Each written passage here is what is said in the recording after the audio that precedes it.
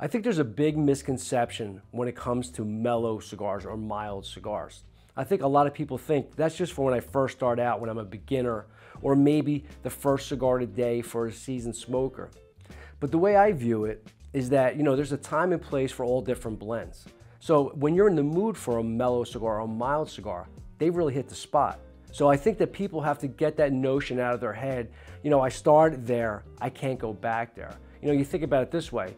That means that you would only drink stouts or full-body beers and never go sliding back into maybe an IPA or a Pilsner, right? Or just having steak with every meal or beef with every meal, right? Sometimes you want sushi and champagne. You want a mellow meal, right? A nice light meal, something that's gonna wake up your palate.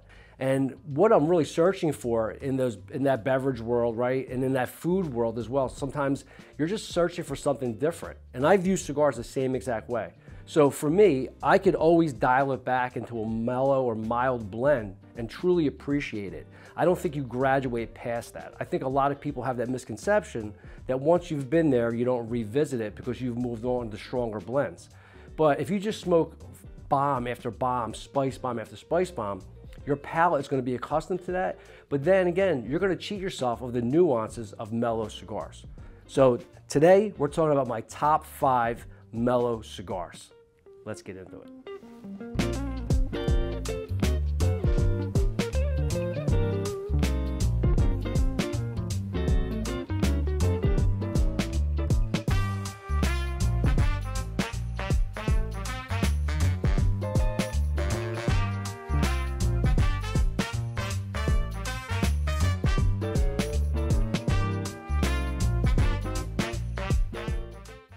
All the cigars we're going to discuss today on my top list of mellow cigars all have the same common denominator. They have character.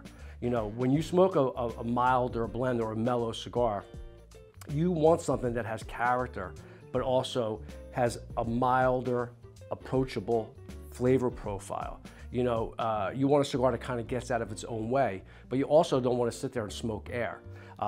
Fortunately, there's not many cigars out there like that, but I've smoked some cigars that will go unnamed that are nice and mild, but there's just not enough character there for me. That's why on my list today, all the cigars have character and approachability. So right now I'm smoking the Ashton Classic.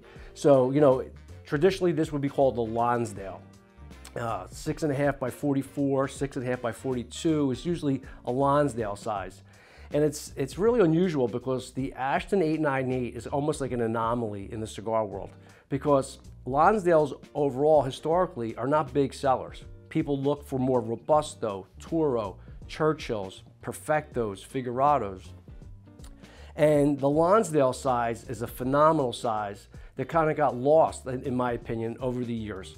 And a lot of factories don't dedicate people to make this size because it doesn't sell as well, maybe, as other sizes. But the Ashton 898, historically, in all the years I've been in the cigar industry, has always been one of the best-selling Lonsdales on the market, and for good reason. It's a phenomenal blend, and it's an elegant blend, and I think it's fitting in an elegant size. So obviously you're tasting a lot of this is true Connecticut wrapper, US Connecticut wrapper. With the thinner ring gauge like the 898, you really taste a lot of the character from that Connecticut wrapper. Obviously, Dominican filler, Dominican binder, really creamy notes, toasty notes. People will say sometimes it has like a buttery note to it. And you hear people talk about that in wine terms, it has a buttery note. But a very kind of polished cigar, has a ton of character, as I said, and very much a finesse blend.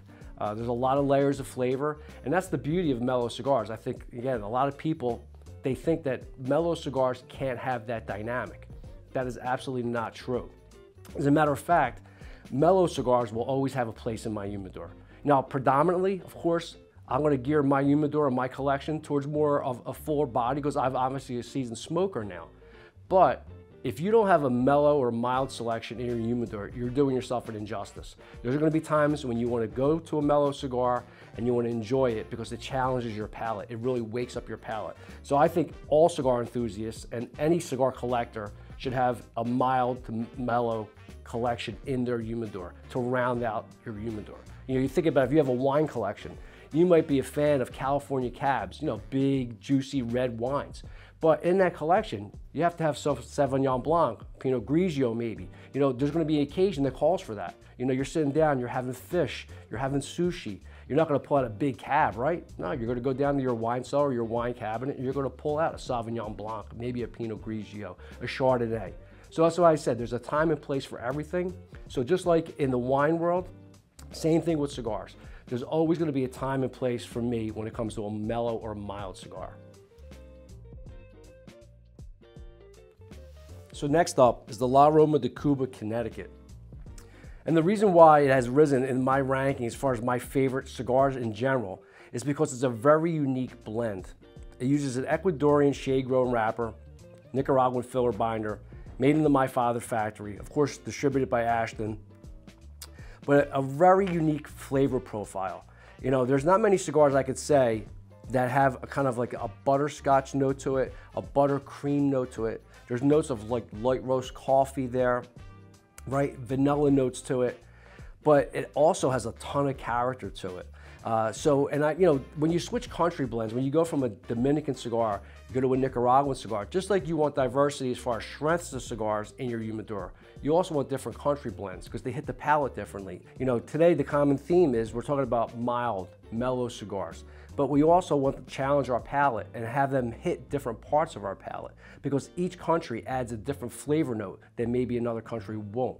We all know we're reaching for a mellow cigar at the time. We know in our mind we're expecting that kind of experience, but how they hit the palate should also be very different. So next up on my list is the Arturo Fuente Gran Reserva. You know, it comes in a multitude of sizes, Rothschild, Privada #1. This happens to be the 858. As a matter of fact, this is the 858 Natural, which uses a Cameroon wrapper. But it also comes in Maduro, it comes in Candela, that green wrapper, right? But then when you talk about the Rosado or the Sun-Grown series, they start leaking into that medium body world. It's Habano wrapper, it has some spice, but it'll really show you how the wrapper of a cigar influences the flavor profile. So, but you know, I always find myself going back when I want a mellow cigar to either the Maduro or the natural wrapper. Once in a while, I'll mess with the Candela wrapper, but for me, the Cameroon wrapper on the 858 Natural does it for me every time when I'm looking for a mellow cigar with a ton of character. So next up on my list is a cigar that really pushes the boundary of what a mellow cigar is. This is the San Cristobal Elegancia. And the reason why I said it pushes the boundaries, because the leading note from this cigar to me is always kind of a white pepper note. So when you think about mild or mellow cigars, you're not really thinking about a peppery quality of a cigar. But as I said, this cigar kind of pushes that boundary. It has a pepper note, but it's a whisper. It's a leading note of the cigar, but it's not overwhelming. It's not going to bombard your palate with a ton of spice. You know, Ecuadorian shade wrapper, Nicaraguan filler binder. It's a cigar that I've thoroughly enjoyed over my years of smoking cigars. It's a cigar that I always go back to when I'm looking for something that really is that transition cigar between a really mild cigar, mellow, buttery, creamy notes, vanilla, maybe coffee. Then I want a mellow cigar that has a white pepper note to it, accompanied by also those toasty and creamy notes. I think the Elegancia is deceiving in a good way. You know, we always talk about on this channel how, we smoke with our eyes. You're presented with a shade-grown wrapper cigar, and you just assume it's not really going to have any kind of peppery quality to it all. You know, you're expecting notes of kind of like maybe vanilla, kind of like a toasty note to it, a buttery note to it. And that's where the Elegancia really surprises you, because it does have a note of that white pepper accompanied by notes of maybe coffee and nuts. But I love the fact that it's different. It really stands alone in its category of mellow cigars, and it's something that's constantly in my rotation, and for good reason. It's a phenomenal blend. So last up on my list is the Dominican Montecristo, the original Montecristo line. So obviously iconic brand name, well known by its Cuban cousin.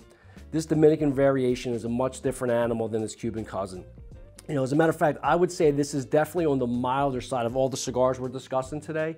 Mild to medium body, but it definitely, you know, even like for a newer smoker, this is a cigar I think people stumble upon because of the iconic name. And, you know, it winds up working out just fine because the Montecristo is definitely the mildest of the mellow cigars we're discussing today. You know, toasty notes, excellent construction, a beautiful pale yellow shade-grown wrapper, but obviously you can't ever go wrong with a Montecristo, and it definitely had to make my list of my top mellow cigars. Let me know what your favorite mellow cigar is. Drop me a comment. But before we depart, make sure you hit that like button, you smash that subscribe button, and I'll see you here next time.